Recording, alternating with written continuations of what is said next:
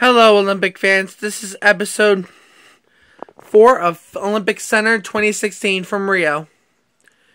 I'm back in my old studio. Yay! And today's episode, it was a golden day for U.S. swimming.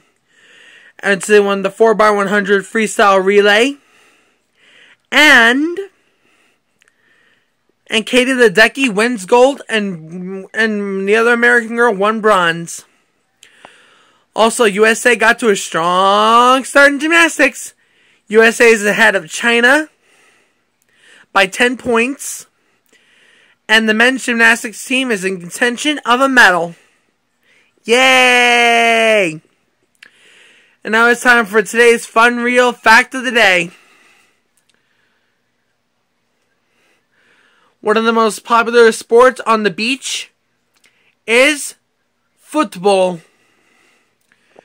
When soccer was banned on the beach, they played football, which is sports containing of soccer and volleyball. In other news,